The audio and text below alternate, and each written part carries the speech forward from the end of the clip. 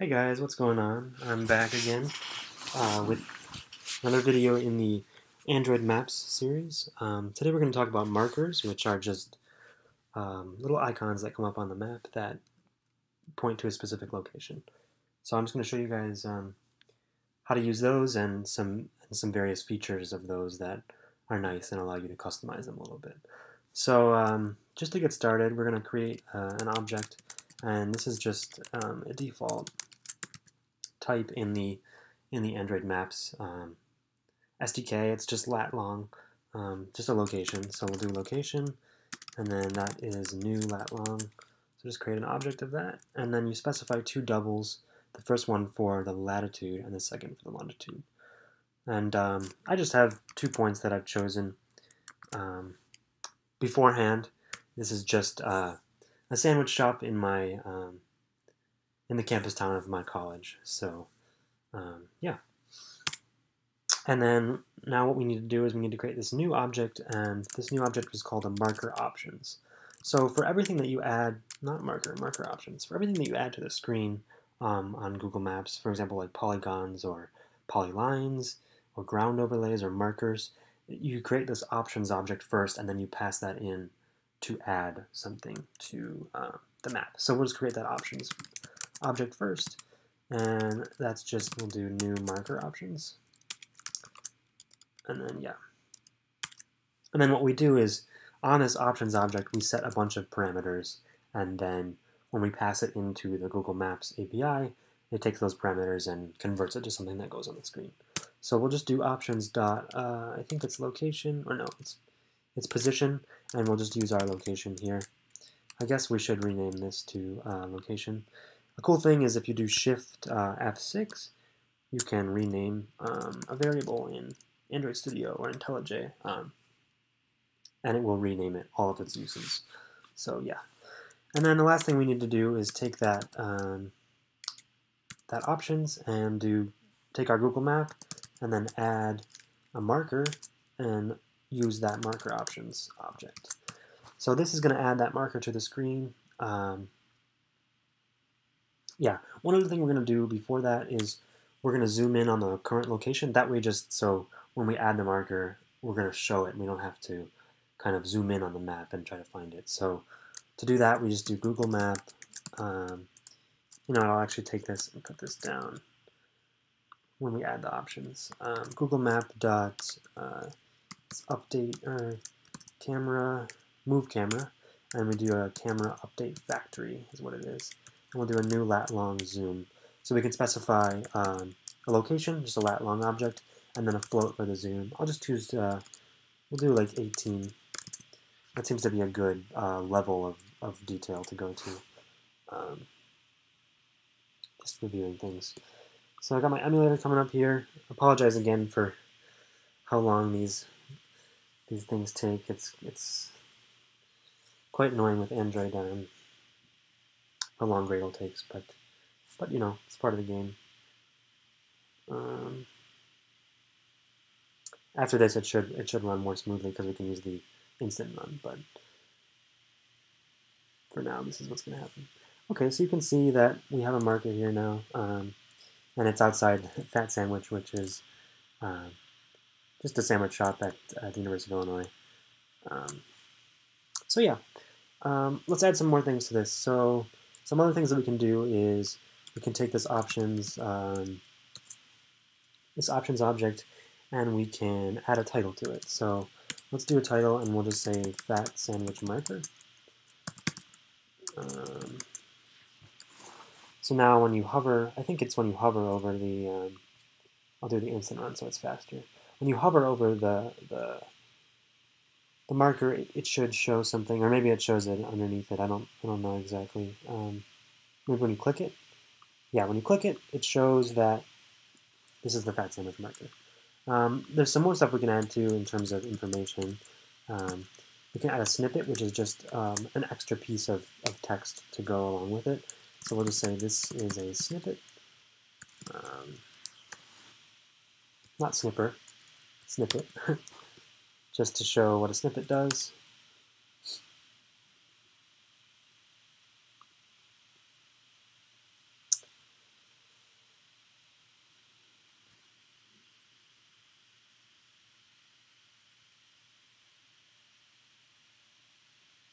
Okay, so if we click on this, I think there should be a snippet. Yep, the snippet is just some extra information that you can add below the title.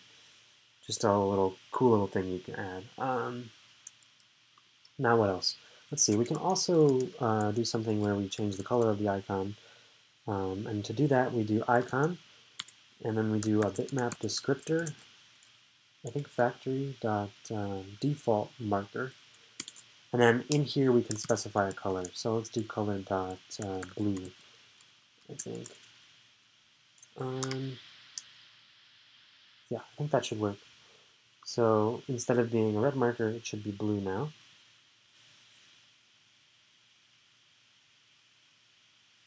No. Okay.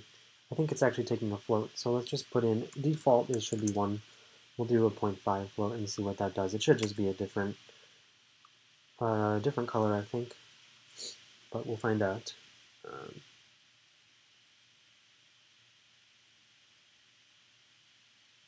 Come on. Nope. Okay. I'm not exactly sure why that is. I need to look at the documentation really quick. And I'll post these links to the documentation just so you guys can see what's going on here.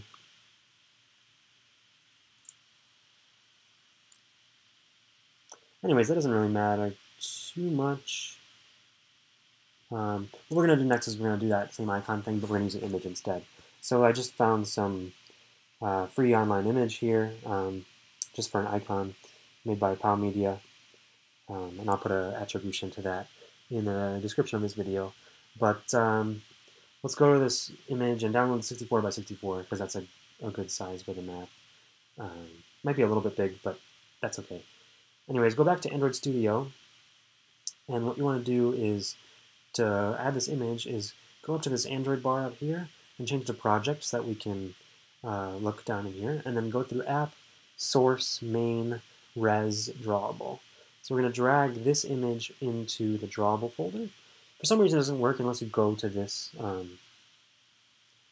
view. I don't know why, but I've had better luck using this view. So we'll just call this map marker. And then we can go back to the Android view if you want, or you can stay in that. It doesn't really matter too much. Okay, so in here we do options.icon, and instead we can do bitmap descriptor factory, the same again, but instead from resource. So what this does is it's going to take a drawable ID, and that would be map marker, and create a bitmap out of it. Well, a bitmap descriptor, and then that's what Google Maps uses to render images to the screen. So we'll just run this again, and you can see that we'll now have a new marker here, which is pretty cool. Oh, instant run is not going to work, I don't think, because we added new files to the. It might error out because we added new files to the system, and it might not have realized that. But we'll see if it works. Come on. Yeah, oh, actually, it did work. Okay, cool.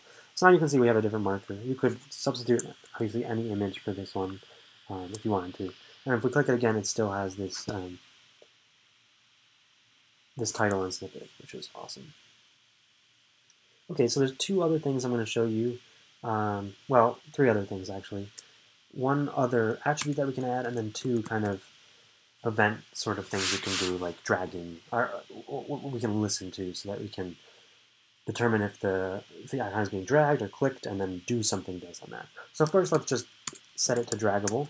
I won't run it yet. We'll be able to see that what you do is you tap on the icon and you hold it down, and then you're able to drag it, and then the location will be changed from that. So before we run this, let's add 2 more interfaces to this class. The first one is on marker click listener, and then on marker drag listener. Now, what you want to do here is do Alt-Enter on this line, and then you can do implement methods, and then we can grab all of the missing methods from the interfaces that we're implementing, just so that the error goes away. Okay. So we're not going to use these onMarkerDragStart and onMarkerDragEnd events. those aren't really what we care about. We just care about the in-between. So I'm just going to stick these down here and close them up. But first things first, we want to do the unmarker click. And what we're going to do is we're just going to log. Actually, I actually lied. I'm going to show you a few other things before this video is over, but this is some of the more important stuff. We just need to set a tag for this so we can see it in the debugger, and then we'll just do marker dot get title, so we can just see the title of the current marker that has been clicked. If there were multiple markers, it would show a different title, and I'll show you that in a little bit.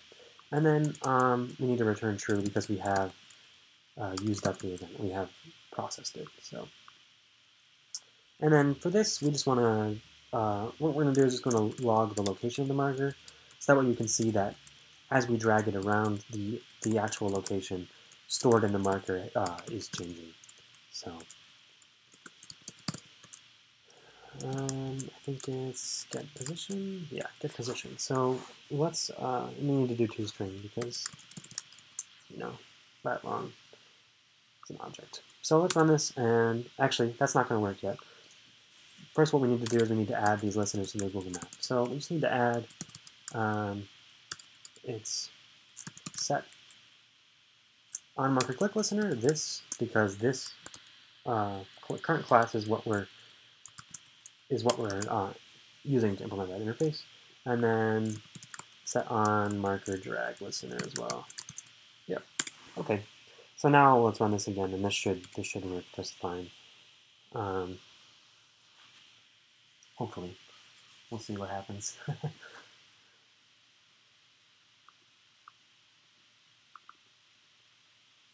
Just close this up and run this guy.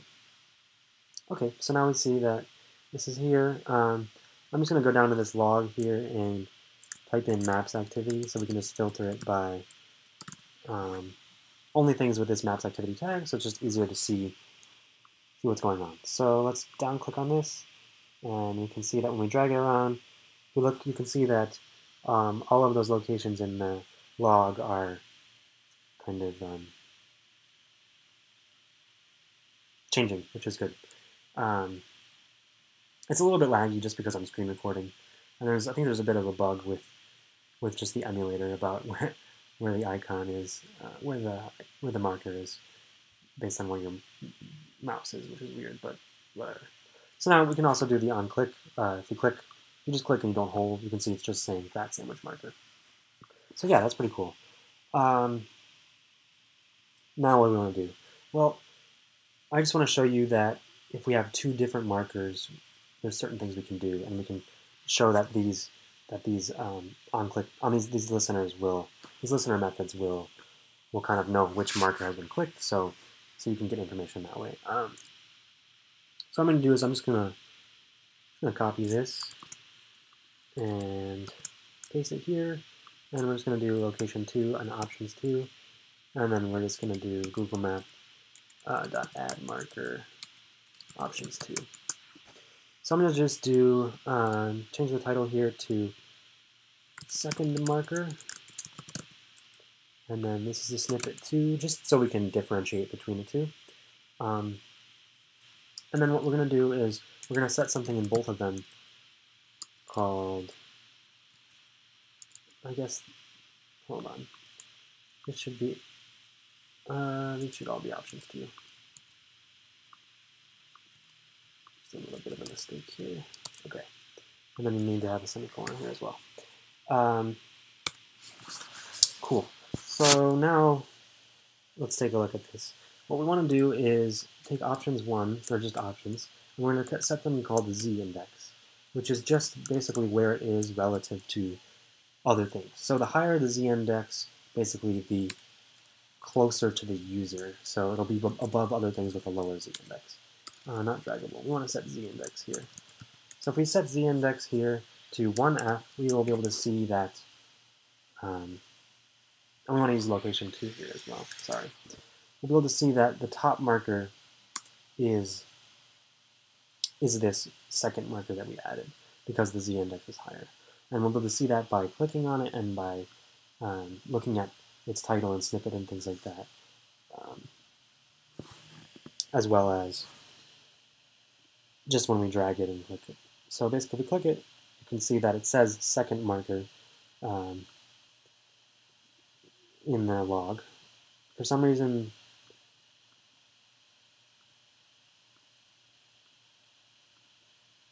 it's interesting. So the click event is not necessarily going to recognize that is. That's an interesting feature. It's not necessarily going to recognize which one's on top, but what is displayed is on top.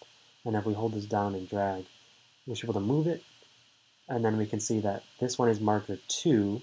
No, it's actually the second one. So yeah, the click events have actually, hold on, let me plug in my computer. The click events have nothing to do with the ordering, but the display ordering is based on the z-index. So that's an interesting little feature.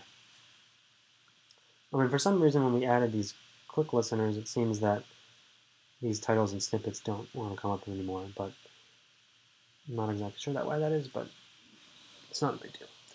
So yeah, that's basically all I wanted to show you guys about markers. I'll post a link in the description, or links in the description, multiple, of kind of the documentation for markers, and this is just a overview or description of how to use different markers, and then this is the actual documentation for the marker class, and this is the documentation for the marker options class.